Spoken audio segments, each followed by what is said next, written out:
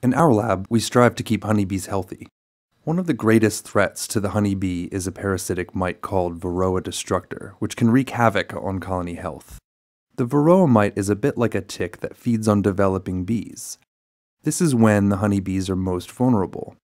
The female mite enters the cell of a honeybee larva just prior to capping. Shortly after entering the cell, the mother mite lays eggs. She then pierces the soft cuticle of a developing bee as it undergoes pupation, creating a feeding spot for her offspring. After the mite eggs hatch, the juvenile mites feed on the pupa's hemolymph, the insect equivalent of blood. Naturally, this weakens the developing bee. Unfortunately, these vampire mites not only feed on insect hemolymph, they also spread disease. Varroa mites can carry deformed wing virus, or DWV, an ancient bee virus that used to live quite harmoniously within its honeybee host. Before Varroa mites entered the picture, DWV could only spread to new colonies if the host hive was strong and healthy enough to reproduce via swarming. This is considered vertical transmission, transferring the virus from parent to offspring. Now Varroa acts as a horizontal vector of DWV. Varroa can hitch a ride on adult bees and transfer from a weak dying colony to a new healthy host, and so DWV has mutated and become more virulent. Because Varroa mites can spread from one colony to another, a healthy apiary of beehives can quickly fall sick if it picks up an influx of mites from nearby collapsing colonies.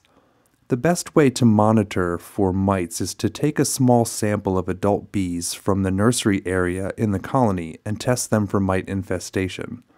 The most effective means of counting mites is to place the bee sample in alcohol and shake it vigorously to dislodge all mites. Beekeepers typically do this for 1 to 3 minutes per hive.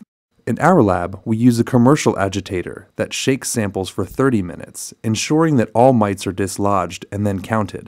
This allows for a more accurate evaluation of mite infestation per 100 bees. If beekeepers attempted to match our standards and they had 5 hives, it would take them approximately 2.5 hours of shaking, plus additional time to evaluate mite infestation rates per 100 bees.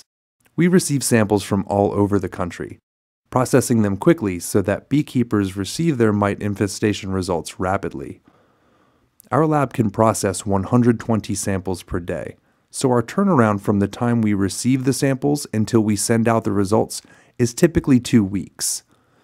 Beekeepers then receive a report that includes the results from their 8 monitored colonies along with regional and national averages.